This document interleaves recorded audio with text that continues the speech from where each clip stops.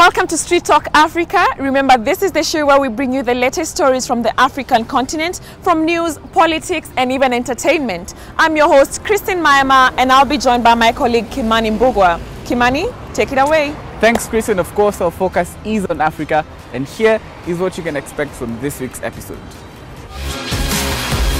Egyptians facing soaring prices are not seeing fruits of government reforms. New South African ministers sworn in. BBC launches VR app with Damming the Nile VR, a new documentary series. And Kenya anti-poaching dogs are wildlife's best friends.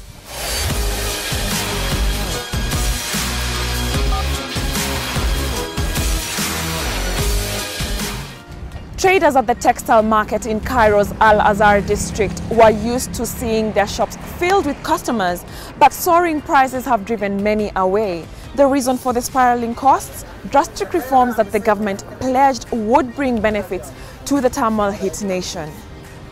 كلها مولعه نار والمصاريف مفيش اصلا الفلوس بتقعد يا دوبك بتنزل تمسك ال 100 جنيه بتصرف نزلت الماركت مثلا جبت جبنه جبت حاجه خلاص اتقفلت على كده. المرتب طبعا كان بيقعد وبيقضي دلوقتي مفيش 3000 4000 ما بيعملوش اي حاجه. الاسعار بقت غاليه قوي.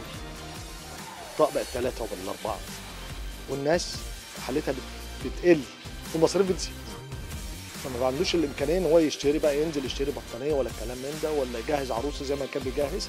الصناعه المحليه يا ريت ترجع يا ريت احنا بنتمنى كله بيشتغل. انا اعرف صحابات ورش عيني قفلت وروحت اللي باع مكن واللي طفش واللي عليه الشيكات والكلام من ده. مفيش حاجه بتشجعه. لو الحكومه تشجعه الصناعات دي المحليه دي هتلاقي في رواج هتلاقي في انتاج وفي شغل.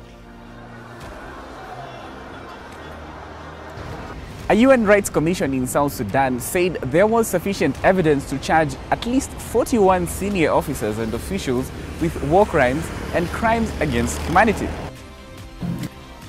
Many people argue that it would be impossible to collect evidence in South Sudan. We've done it. We have 58,000 documents that can be analyzed to help the prosecutor in the future. What you really need is the accountability process to work, and for the African Union to say to the government of South Sudan, sign the memorandum of agreement so we can set up this court so it can begin its work. Already in our work, we've identified several South Sudanese officials who may bear individual responsibility for serious violations of human rights and international crimes committed since 2013. South Africa on Tuesday cautiously welcomed President Cyril Ramaphosa's sweeping cabinet reshuffle, which put reformers into key economic posts but retained several scandal-tainted ministers to promote unity. After just 11 days as president, Ramaphosa stamped his authority on his government by clearing out several ministers seen as loyal to his predecessor, Jacob Zuma. Fellow South Africans, I have decided to make certain changes to the composition of the executive of our country. These changes are intended to ensure that national government is better equipped to continue implementing the mandate of this administration, and specifically the tasks identified in the State of the Nation address.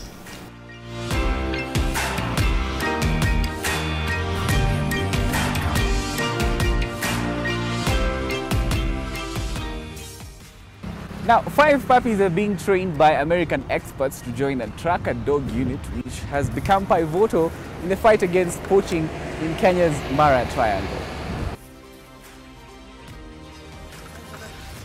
Dogs that are active, dogs that like to eat, play a lot, things like that. But like I said, genetics and drives is what we're looking for, the proper drive to do the work.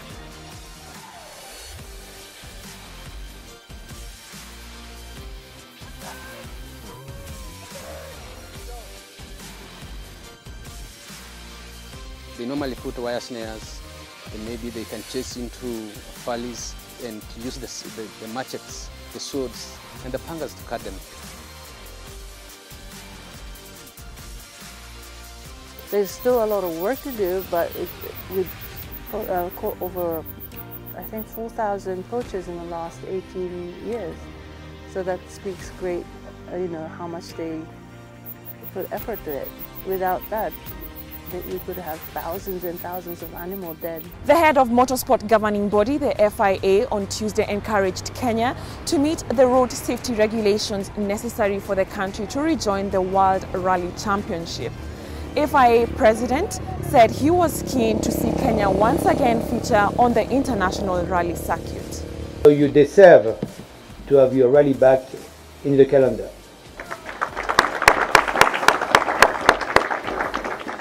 But it will, and as I said, I am your supporter, but you need to deliver the job. If you do deliver, you will get the rally in the calendar. If you don't deliver, you will not get it. The BBC has launched Damming the Nile VR, a two-part virtual reality news documentary series exploring the water politics of the Nile. Produced by the BBC VR Hub and BBC News, the two-part series is available now through a BBC VR app on the Oculus Gear VR store. The documentary is about a major new project, the Grand Ethiopian Renaissance Dam, which threatens to upset the balance of power between neighbors and rivals Egypt, Ethiopia and Sudan. From Lake Tana, the Blue Nile begins its long journey to the Mediterranean Sea. And we have produced the first of its kind for the BBC, a virtual reality documentary on the story of the Nile, of the Blue Nile, of the dam that Ethiopia is building and the impact of that on the upstream countries, Sudan and of course Egypt, which is very angry that Ethiopia is building this dam. Canyons and gorges before reaching a new man-made obstacle. I think the story is a very strong one. There's a lot of tension on the Blue Nile at the moment because of the dam that Ethiopia is building, and Egypt is very angry with that. Why virtual reality? Well, because we want to try and push the boundaries here. This is very new technology. We're very keen to try and get people to see this as it should be seen. It's immersing you in a world that actually takes you to the Nile.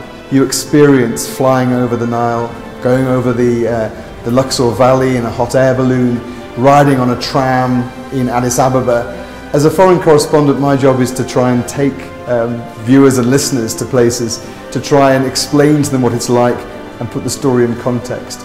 With virtual reality, I can actually take you there and put you there and talk you through it. You come with me, you come with my crew on this journey up the Nile to explore an interesting and potentially dangerous situation.